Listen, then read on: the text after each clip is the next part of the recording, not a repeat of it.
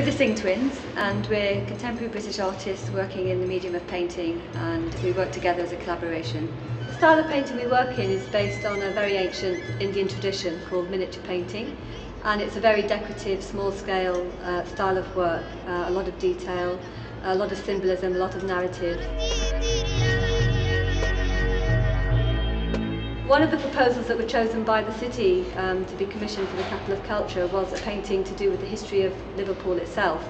The city had its 800th birthday last year in '07, and so the proposal really was to look at that history, represent that within one work, and also look at the identity of the city through the traditional coat of arms. Liverpool is traditionally a maritime city, or has been in its past, and now it's trying to reflect itself as a city of, capital of culture. And so the whole idea was to reinterpret the coat of arms in that light to show the new identity of the city. We've created a second piece for Capital of Culture, which is called Arts Matters, the Pool of Life, and it's really a reflection of the things that will be happening in Liverpool throughout the year of European Capital of Culture itself. There's a tall ship entering the port of Liverpool, if you like, Liverpool port being represented as this stage rising from the Mersey. And within the ship is the new cargo, if you like, which is a change from the old identity of Liverpool with the old, cargo during the slave trade of sugar and tobacco and so on and so forth.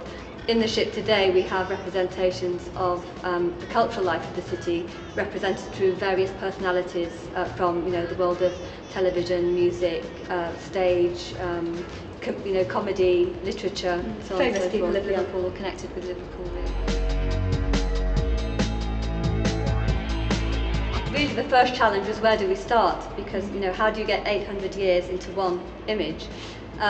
Usually our work is very symbolic, so very often we have one symbol that tells a whole story within the painting. And so the first task really was to read up upon the history, number one, which we got so involved in. It was then, oh gosh, where do we stop? It was like doing a PhD thesis.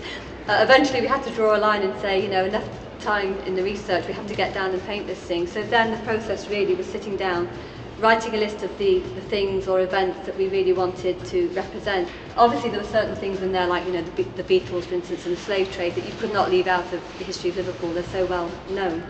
But there were other things that maybe weren't so well known, like the fact that the first captive gorilla, was brought into the Liverpool harbour. So he's represented as King Kong on the Empire State Building in the Liverpool cityscape. So there were little anecdotes like that which we felt would be more interesting to the viewer that didn't have a knowledge of Liverpool history.